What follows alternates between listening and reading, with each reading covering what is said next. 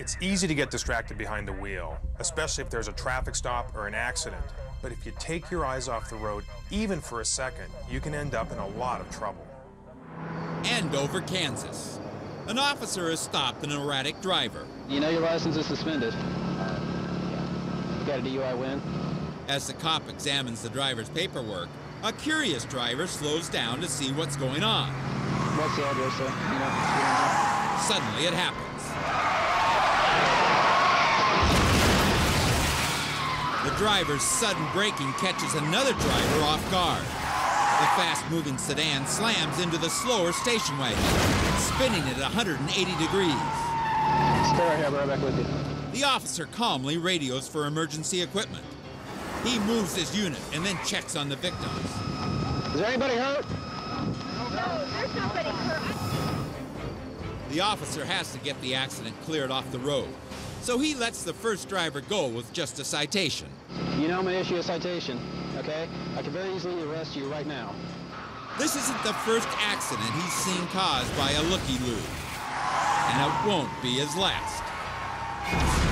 Some drivers will look at anything the police do, even if it's nothing more than waiting to cross an intersection. Another part of Andover, Kansas. 84. As officers prepare to cross, another car enters the intersection opposite them. Again, without warning, it happens. A speeding car blows through the stop sign and slams into an unsuspecting motorist. Officers wheel around and seal up the intersection.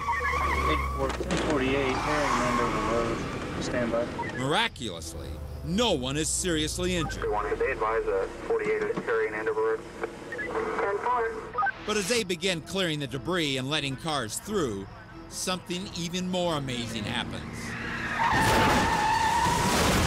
84, we have 1048, carrying and Andover Road. Once again, 3 vehicles. A clueless motorist slams into this mammoth SUV. The tiny compact flips the full-size truck on its side. Incredibly, despite the impact, the driver makes a reckless attempt to run. But he doesn't get very far before police rush in.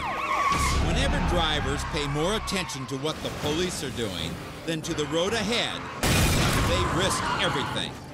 These rubbernecking drivers just wanted to see a little action. Instead, they became the action.